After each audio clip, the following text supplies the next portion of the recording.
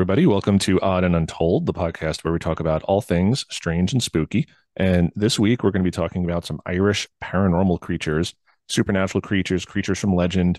Uh, St. Paddy's Day just passed, and I thought it'd be a good time to look at some paranormal creatures from Ireland, the mythology, the folklore.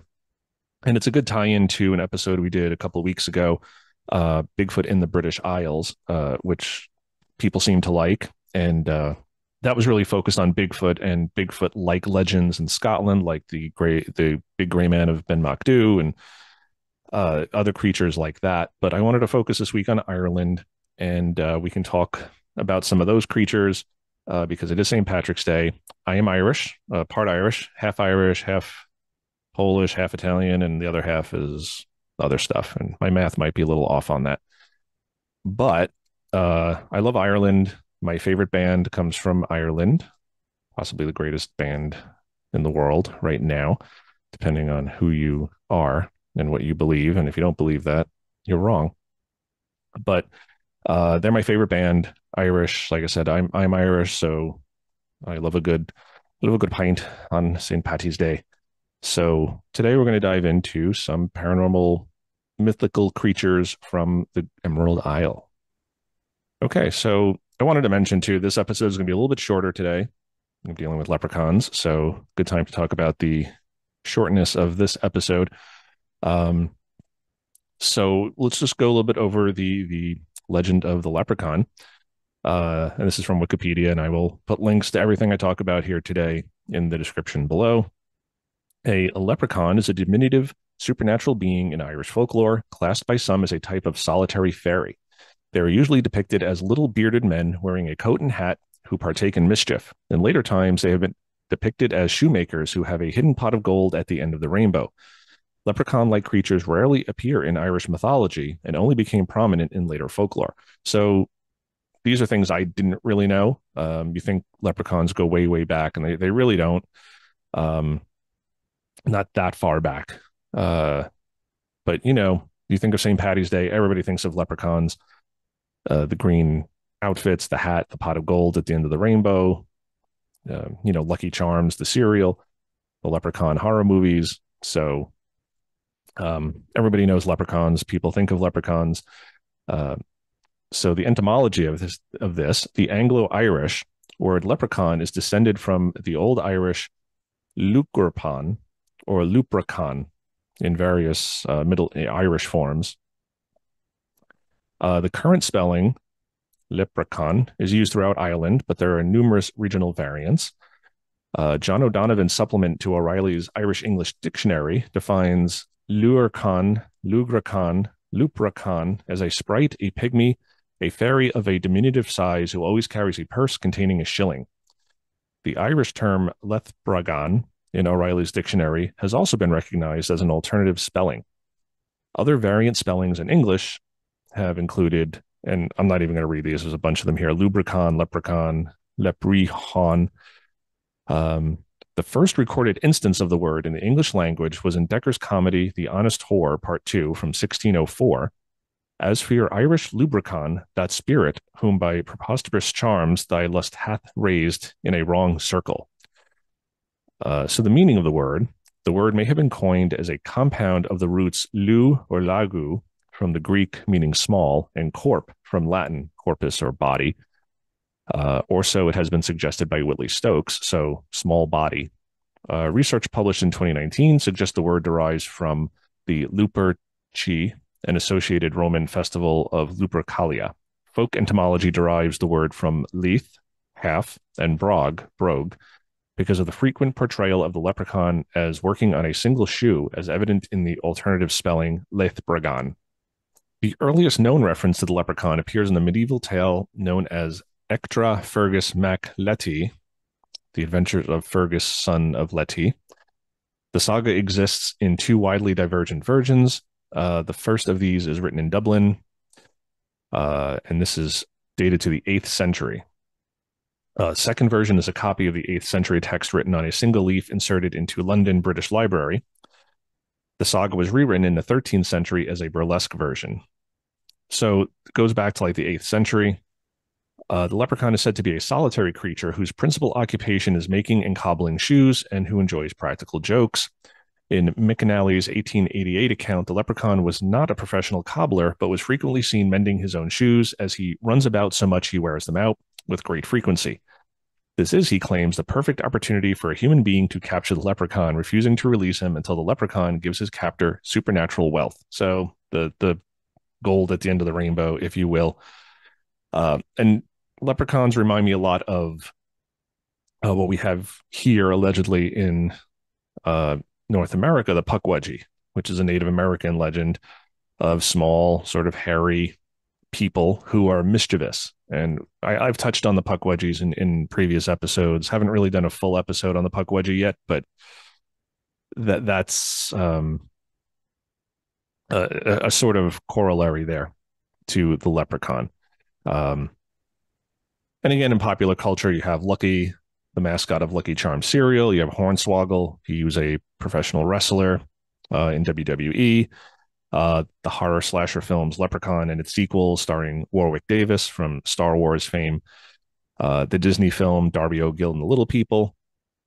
So you have a lot of leprechaun lore in the world. And like I said, on St. Patrick's Day, you just see it everywhere. Lucky Charms cereal is just a very recognizable folkloric creature from Ireland, and had to touch on it. How can you talk about St. Patrick's Day and not talk about leprechauns? So there's a little bit of a leprechaun history for you. Okay, so another very popular Irish folkloric supernatural creature I want to talk about is the banshee. And I think most people have heard of the banshee. It's, I remember growing up, my mother would always say, stop screaming like banshees to me and my brothers. So I'll read a little bit of this. A banshee, woman of the fairy mound or fairy woman, is a female spirit in Irish folklore who heralds the death of a family member, usually by screaming, wailing, shrieking, or keening. Her name is connected to the mythologically important tumuli or mounds that dot the Irish countryside, which are known as staidhe in Old Irish. So, a description of the banshee. Sometimes she has long, streaming hair, which she may be seen combing, with some legends specifying she can only keen while combing her hair. She wears a gray cloak over a green dress, and her eyes are red from continual weeping. She may be dressed in white with red hair and a ghastly complexion, according to a first-hand account by Anne Lady Fanshawe in her memoirs. Lady Wilde in her books provides others. The size of the banshee is another physical feature that differs between regional accounts. Though some accounts of her standing unnaturally tall are recorded, the majority of tales that describe her height state the banshee's stature as short, anywhere between 1 foot and 4 feet. Her exceptional shortness often goes alongside the description of her as an old woman, though it may also be intended to emphasize her state as a fairy creature. Sometimes the banshee assumes the form of some sweet singing virgin of the family who died young and has been given the mission by the invisible powers to become the harbinger of coming doom to her mortal kindred. Or she may be seen at night as a shrouded woman crouched beneath the trees, lamenting with a veiled face, or flying past in the moonlight, crying bitterly. And the cry of this spirit is mournful beyond all other sounds on earth, and betokens certain death to some family member of the family whenever it is heard in the silence of the night. So to pause here for a second, we have a few overlapping things. Many ghosts. I mean, there's so many just ghostly legends of the woman in white, the lady in white, wearing a white dress, weeping for her lost lover. And you hear about this, on coastal areas where, her husband went out to sea and never came back. So I found that interesting. Two, now there's this also reports that the banshee is small. So it harkens back to fairy creatures, leprechauns, pukwudgies, these smaller entities, if you will, that are humanoid. They're people. This is a woman, but 1 to 4 feet tall. So that's very short, similar to leprechauns. So I just wanted to point that out. I thought that was really interesting. So I just wanted to touch on this, the keening, because I mentioned that earlier. So in Ireland and parts of Scotland, a traditional part of mourning is the keening woman who wails a lament. So that is what keening is. It's crying as part of mourning. So Irish legend speaks of a lament being sung by a fairy woman or banshee. She would sing it when a family member died or was about to die, even if the person had died far away and news of their death had not yet come. In those cases, her wailing would be the first warning the household had of the death. The banshee is also a predictor of death. If someone is about to enter a situation where it is unlikely they will come out alive, she will warn people by screaming or wailing, giving rise to a banshee, also being known as a wailing woman. The banshee was also associated with the death coach, being said to either summon it with her keening or to travel in tandem with it.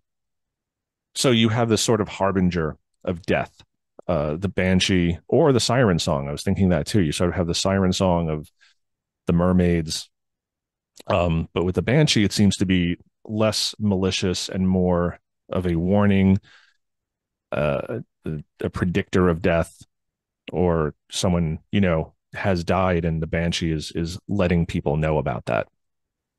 When several banshees appear at once, it indicates the death of someone great or holy. The tales sometimes recounted that the woman, though called a fairy, was a ghost, often of a specific murdered woman or a mother who died in childbirth. So this doesn't really pair with men who die. It would only be women then, because the banshee is described as a female, woman, feminine spirit or entity. So that's interesting to me as well.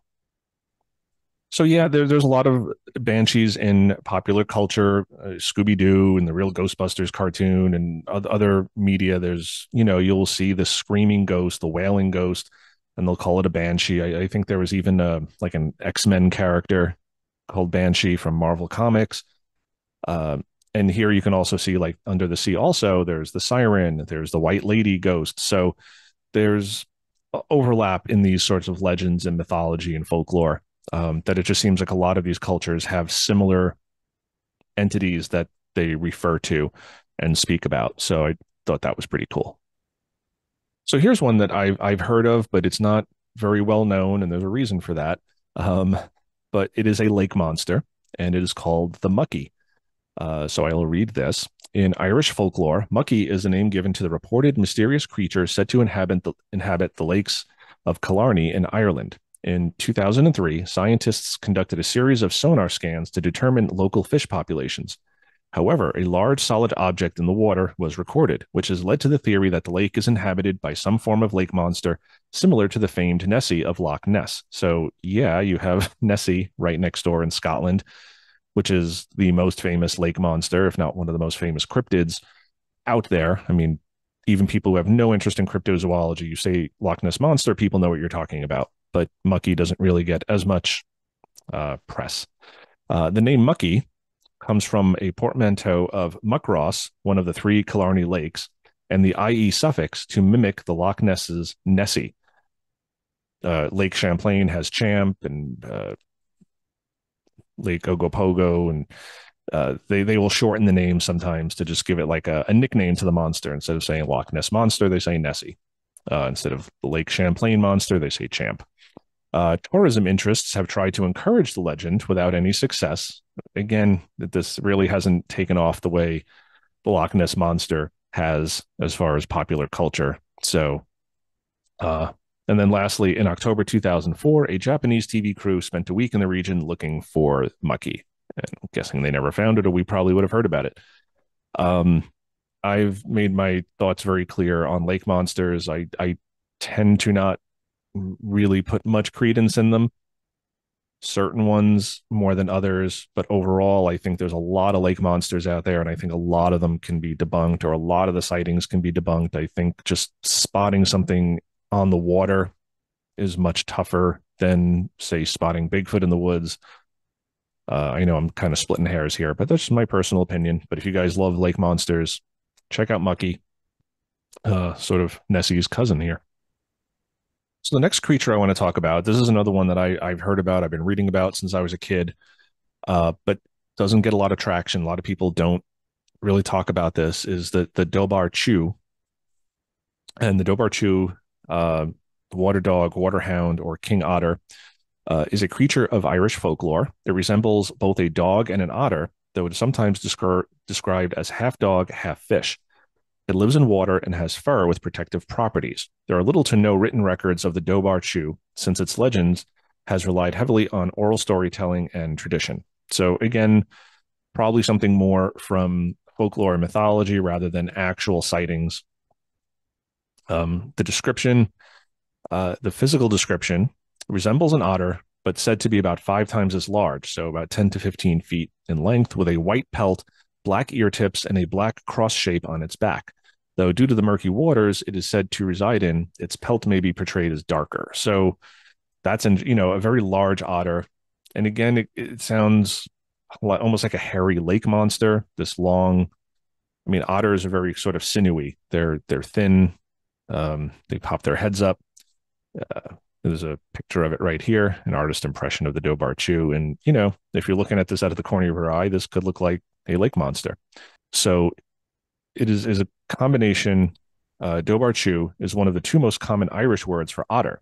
So that's where that comes from. And I just wanted to talk about this. There's this a headstone found in Cornwall Cemetery in Glendale, County Leitrim, depicts the Dobhar-chú and is related to the tale of an attack on a local woman by the creature. The stone is claimed to be the headstone of a grave of a woman killed by the Dobhar-chú in the 18th century. The monument is a recumbent flag of sandstone. It depicts a recumbent animal having body and legs like those of a dog, with the characteristic depth of rib and strength of thigh. The tail, long and curved, shows a definite tuft. The rear of the haunch, and still more to the tail, are in exceptionally low relief, apparently due to the loss of a thin flake from the face of the slab. So far, the description is canine. The lettering and carving are in relief. So there's this headstone about this woman, dedicated to this woman who was allegedly killed by a Dobhar-chú. And I'll get into this legend here. So in 1722, Grace McLaughlin, locally known as Grace Connolly, her maiden name, lived in the townland of Crievelea in the northwest corner of Glenade Loch. One morning, she went down to the loch, lake, to wash some clothes. Some accounts say that her husband, Terence, rushed to the shore after hearing her scream, whilst others say that she went down after she failed to return that evening, that he went down. Both accounts say Mr. McLaughlin rushed down only to find her mutilated body with the Dobhar-chú sleeping on top of her. Terence runs home and grabs a dagger before returning to kill the Dobhar-chú. As the beast died, it let out a whistling yell to its mate, who soon rose from the loch. The second beast chased him from the loch, and after a long and bloody battle, which some accounts say he did not face alone, he killed the second Dobhar-chú. So, again, another sort of legend from the early 1700s. This was probably some other creature that got exaggerated. It's also very possible that her husband killed her and made up this tale, and now you have this legend of this giant otter creature that killed his wife. Again, forensics back then weren't the same. Women's rights weren't the same. So a man said something, my wife died and he actually killed her, but he said someone else did it or some creature did it. Local authorities would, not necessarily dig too deep into that. So sad state of affairs. But again, if you look down here under the sea, also, you'll see lake monsters, selkie, kelpie, the water horse. So all these other sort of lake monster cross references to the Dobhar-chú, that it lives in water, rarely seen. I mean, this seems like a legend born out of perhaps some foul play, if you're asking my opinion. That's kind of what it sounds like. I don't necessarily believe that a giant otter ate this man's wife. So this next creature is more broad. It's found in a lot of European folklore. It's called the changeling. And most people, when I say changeling, are going to understand what I mean, shapeshifter. But I will read a little bit about the changeling. A changeling, also historically referred to as an oaf or oaf, is a human-like creature found throughout much of European folklore. A changeling was a substitute left by a supernatural being on kidnapping a human being. Sometimes the changeling was a stock, a piece of wood made magically to resemble the kidnapped human. More often, the changeling was a supernatural being made magically to look like the kidnapped human. Supernatural beings blamed for stealing children included fairies, demons, trolls, nereids, and many others. Usually, the kidnapped human was a child, but there were cases, particularly in Scandinavia and Ireland, where adults were taken. So changelings in sci-fi, I mean, most notably like Star Trek, Deep Space Nine, the changelings were a species of aliens that would sort of come in, kill or abduct someone from like Starfleet or the Federation, and then take their place, and they were the changeling. So, but they would move. They weren't just like a wooden dummy, basically. They were like actually people who would act out the part of the person they were replacing. So, in Irish legend, since we're talking about Ireland, a fairy child may appear sickly and will not grow in size like a normal child, and may have notable physical characteristics such as a beard or long teeth. They may also display intelligence far beyond their apparent years and possess uncanny insight. A common way that a changeling could identify itself is through displaying unusual behavior when it thinks it's alone, such as jumping about, dancing, or playing an instrument, though this last example is found only within Irish and Scottish legend. So, again, almost like a mischievous sort of creature that takes over as it's replacing a child who has been taken, kidnapped. But then when it's alone, it's kind of dancing and jumping about, and it just kind of sounds very similar to leprechauns and puckwudgies and all of that. And to me, this almost reads, with a modern eye, and as someone with a psychology degree, as mental illness. A child who's going through something, not acting themselves, and they attribute it to that the child was taken and replaced by a changeling, and that's why the behavior is different. That's why this child is acting not normal, quote unquote. So I just wanted to point that out. So to focus on the Irish part of the legend, there's many different legends in here. And again, I will link to this article that you guys can check it out, but I'm going to focus on Ireland. So in Ireland, looking at a baby with envy, overlooking the baby, was dangerous, as it endangered the baby, who was then in the fairy's power. So too was admiring or envying a woman or man dangerous, unless the person added a blessing. The non-disabled and beautiful were in particular danger. Women were especially in danger in liminal states, being a new bride or mother. Putting a changeling in a fire would cause it to jump up the chimney and return the human child. Still, at least one tale recounts a mother with a changeling finding that a fairy woman came to her home with the human child, saying the other fairies had done the exchange and she wanted her own baby.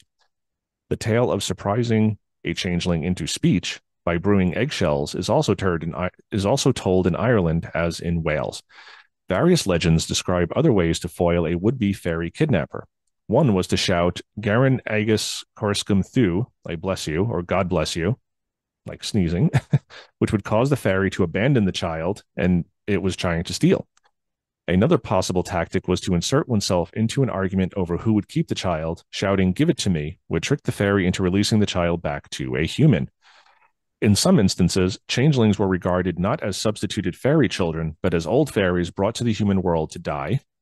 Irish legends regarding changelings typically follow the same formula. A tailor is the one who first notices a changing, the inclusion of a fairy playing bagpipes or some other instrument, and the kidnapping of a human child through a window.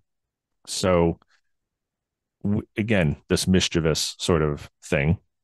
The modern Irish girl's name, Siofra, means an elvish or changeling child, deriving from Siobra, meaning fairies.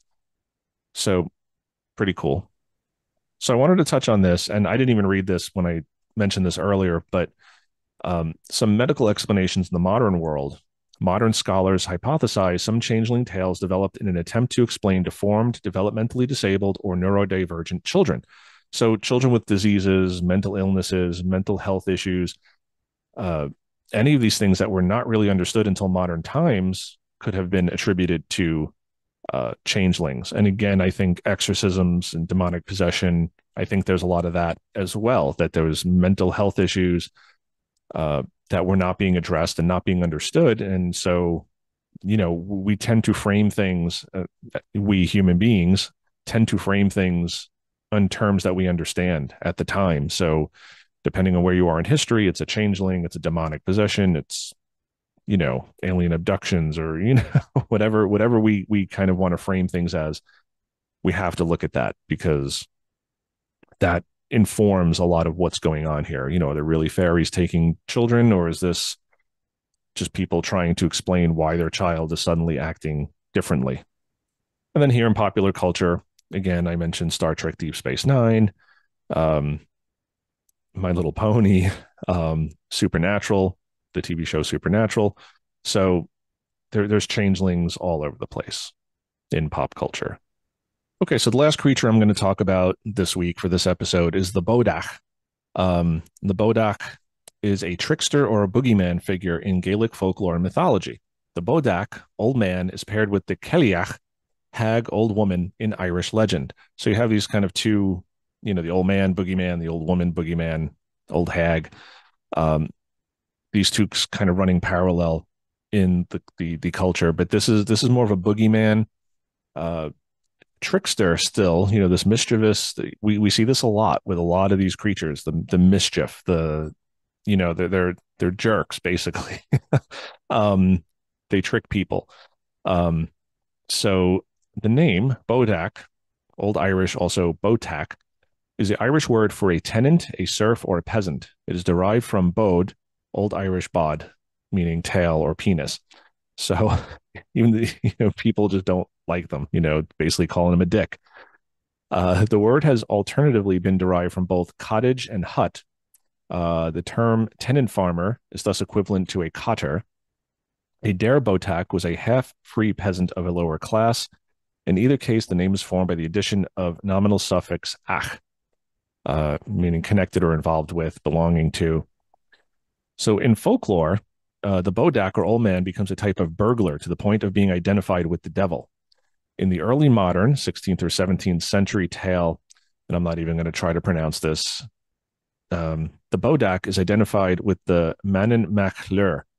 This identification inspired Lady Gregory's tale Mannanan at Play, where Mannanan makes an appearance in disguise as, quote, a clown. Old striped clothes he had, and puddle water splashing in his shoes, and his sword sticking out naked behind him, and his ears through the old cloak that was over his head, and in his hand he had 3 spears of Hollywood scorched and blackened. In Scottish folklore, the bodach comes down the chimney to kidnap naughty children, used as a cautionary tale or boogeyman figure to frighten children into good behavior.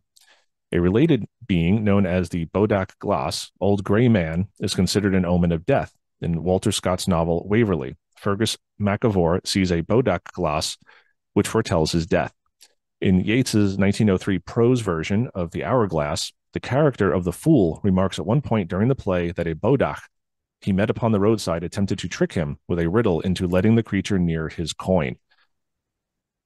So again, we have this sort of mischievous, child-stealing entity, a boogeyman figure to frighten children into good behavior. So almost like the Krampus or the Belschnickel, where it's going to come and punish the children, and it's more of a cautionary figure.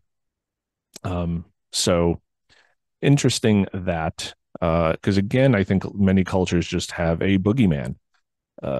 Don't go into the woods or the boogers will get you. The boogeyman lives in your closet, and if you don't go to sleep, he's going to come out and get you. And even Santa Claus, like Santa's not going to come until you go to sleep. So a lot of these sort of mythological figures used to control or frighten children or get them to behave. Very interesting. But this one sort of has this duality of being in Ireland and Scotland. And I thought it was interesting that it talks about the old gray man. Like that reminds me of the gray man of Ben Macdu that we talked about a few weeks ago, which is more of a Bigfoot sort of creature.